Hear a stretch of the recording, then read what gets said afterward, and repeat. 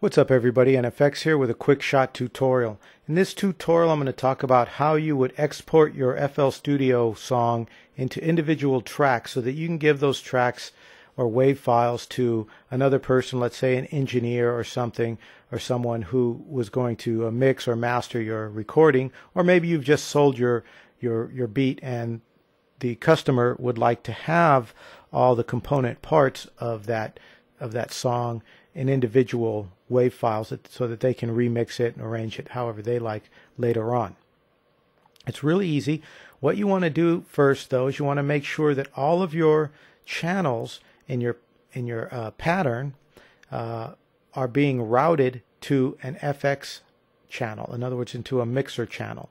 So, for example, if I bring up this sine bass, I can see here the FX channel is empty. Now, there's an easy way of assigning these. You just bring them up and then you hit Control L. Control L will assign it here. You can see it's assigned it, let's see, what's number 9, which is here, sine bass. It even retains the same color and gives it the name of the channel. So it's very convenient. I'm going to go to the next one, which is called whistle. That one also is empty. So I'm going to hit Control L and boom, it's now assigned it. And you're going to want to make sure that all of your channels here in this view are assigned. Now, I've already gone through and I've done that. And if we look over here, you can see that, for example, CP in the mixer is CP over here. Insert 1 and Insert 2 were ones that I connected without doing the Control L method. So they're just called Insert 1 and Insert 2. But all these other ones you can see kind of have some meaningful name. I would suggest that you give them all some meaningful name. For example, I know that Insert 1 here is a bass, so I'm going to go ahead and call that bass. Insert 2 is a kick, and Insert 7 happens to be an albino or a synth. I'm just going to say synth. So now they all have somewhat meaningful names.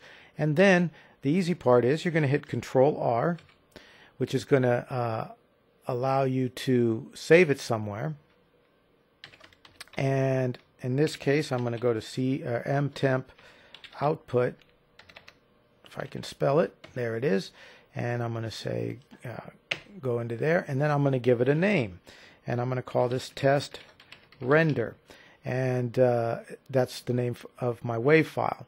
And I'm going to hit save.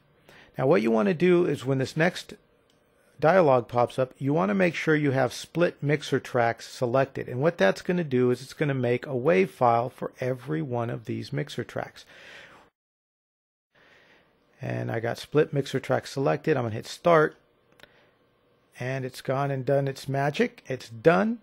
Now I'm going to bring the window over here. You can see here's my M temp output, and you can see it has rendered every one of those channels into its own WAV file. Very easy, really professional. If you're dealing with record label or any clientele that needs this type of format, you can just do that. You can give them the rendered MP3, and then you could do this and put these all on a couple of CDs and send it to them, and you look like a real pro. And it doesn't matter what they're using. They could be using Pro Tools or Cubase or who knows what, just anything that can import WAV files and use them. So there you go, NFX, quick shot, warbeats.com. Check it out.